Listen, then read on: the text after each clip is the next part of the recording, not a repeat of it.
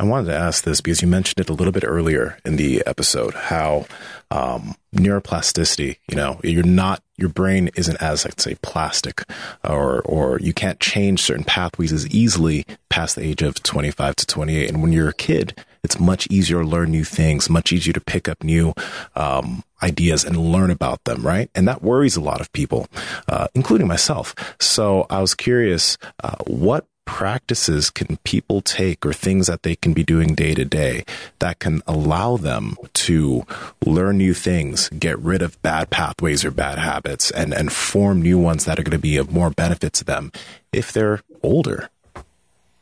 Yeah, great question. So we now know that neuroplasticity is the consequence of two steps in a process. And this is non-childhood plasticity. Child plasticity, the whole brain is set up for plasticity. So the best thing we can do is try and ensure good experiences for them, and diverse range of experiences, and obviously trying to avoid trauma and these kinds of things. If people have traumas, that's a separate issue, like getting through trauma. That's probably a whole other podcast discussion, ways of purging trauma. They're everything from holotropic breathing to psychotherapy to psychedelics, right? There's a ton of categories to go down.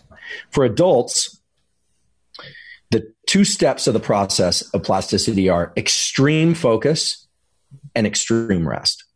And the rest does not have to be sleep. So the actual rewiring of brain circuitry occurs during sleep and non-sleep rest. There's a beautiful study just published on this, that 20-minute naps or deliberate decompression after a learning episode, just tuning out, can enhance the plasticity process, speed it up, etc. Now, extreme focus is hard.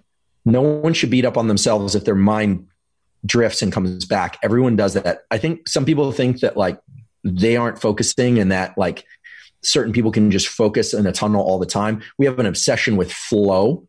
And I'm friends with Stephen Kotler, and I always tease him like, this concept of flow is so attractive. This idea, there's this space where everything's working great. And I would say flow is when everything's going the way you want it to. And it is a real and interesting and meaningful state of mind. And I'm doing some work with Stephen and those guys to try and tap into it a little bit more and figure out what the science is. But don't chase flow. Chase intense focus and then intense relaxation. The intense focus should last as long as you can maintain intense focus, plus a little bit more. I say plus a little bit more time because that's going to encourage plasticity of the focusing system itself, and you'll get better at it. Work done by my colleague at Stanford, who's now retired, but beautiful work that still stands, a guy named Eric Knudsen, showed that under conditions of high attention, literally because of acetylcholine, and short bouts of intense effort and learning, can promote the plasticity process in adulthood best.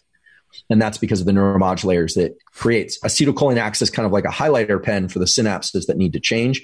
Those changes occur later in these periods of rest and deep sleep, mainly slow wave sleep. So for people wearing Whoop or Aura and you're looking at your sleep, the proportion of deep sleep, slow wave sleep is the thing to pay attention to. So I think that having a plasticity practice that's geared around learning specific things is way more important and more scientifically grounded than just having like plasticity. People talk about plasticity. They're like, bro, I'm microdosing psilocybin for 30 days. I'm like, why? And they're like, I want plasticity. I'm like, cool. What are you trying to change? And they're like, huh? I'm like, they're just plasticity. That's crazy and potentially dangerous. That experiment was run in the 60s. Okay. That's called changing your brain without a specific end goal in mind. It's called opening up the opportunity for plasticity without directing it down a particular path. Now, first of all, the legality is still an issue, right? Because these things are illegal. So I'm obviously not going to encourage people to use them, but psychedelics do hold some interesting therapeutic potential. There are labs looking at this. There are clinical trials, but all of those are geared towards specific endpoints. So am I going to give people a hard time for taking psilocybin? No, it's not my job. I'm not a cop, right? I'm a scientist. However, I think people need to think about, what is it I'm trying to change? Am I trying to learn a language? Am I trying to be more empathic? Am I trying to be more focused? Am I trying to eliminate some negative self-talk? Or even better, am I trying to build in some growth mindset? So what is it that they're doing? And if you're going to use a pharmaceutical regime, understand that that opens the plasticity window. But there is nothing that's going to occur during that sitting. I don't care who the shaman is. I don't care what it is that's going to happen in that bubble that is as important as the tail and everything that happens for the 3 or 4 weeks afterward. Okay. So if people are going to hit this with a pharmaceutical or a drug approach, understand the plasticity doesn't happen then. You think it does because it's some sort of peak experience. Plasticity occurs in the days and weeks of sleep afterward. So, and for people that don't want to go the psychedelic route, which frankly I think should be the last approach, I think for most people, especially kids, right, or young adults, you still have some plasticity. Tap into that plasticity through focused bouts of extreme effort, incrementally extending that effort, and then learning to relax. So it kind of goes back to the theme we talked about earlier, learning to focus, learning to dial out that focus. And it works. When you talk to people in, really high performing, high consequence communities, they all have a mantra of crawl, walk, run. They understand crawl, walk, run. Everybody wants that. I'm not saying you were asking this, but I'm just kind of like reading into the dialogue I hear out there in the world. Everybody wants that trampoline. It's going to trampoline them up to the 15th floor. And it's like, it's a staircase. That 15th floor that you trampoline to is imaginary.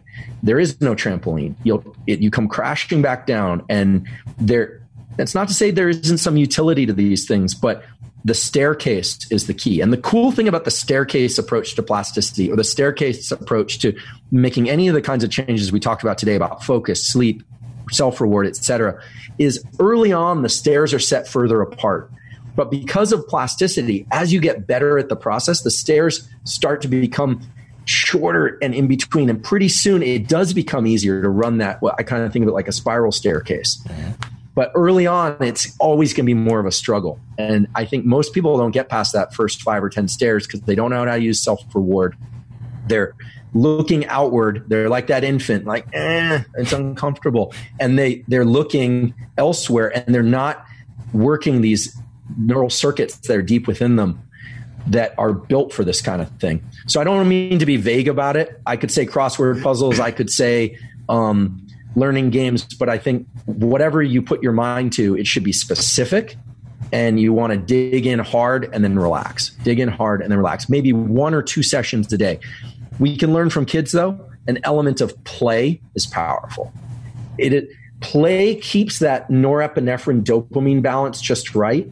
So if you can approach learning an instrument as an adult as like, all right, maybe your dream is to be on stage someday. Maybe it's just to not sound terrible, but the idea is like, it's playful. You're going to be able to work with it. The famous scientist and physicist, Nobel Prize winner, Richard Feynman, this is a guy who learned how to paint in his late 60s. He learned a bongo drum in his 60s. He was kind of wild, man. He like bongo drum naked on the roof of Caltech. Nowadays, I'll get you fired. But he was kind of a wild one, but he had this sense of play. And I think he used it as a way to kind of not go over that edge where it's like, damn it, I'm not getting it. It's like kind of fun. You can keep that going. And I think that we should all invoke a little bit of play in our mindset and our orientation toward learning, because a lot of people are dead at the gate because they're like, I got to do this thing. I need to learn, and I don't want to get dementia or whatever. Like you spent out all your norepinephrine. You don't have any room to learn or to focus.